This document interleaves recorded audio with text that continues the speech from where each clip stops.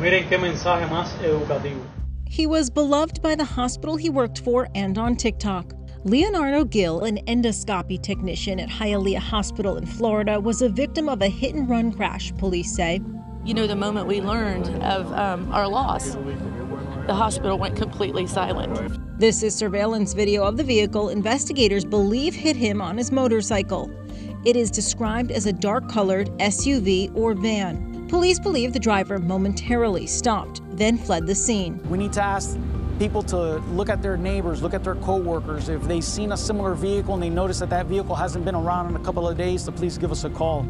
On TikTok, Leonardo often posted about his experiences working in a hospital, with a lot of added humor in each video.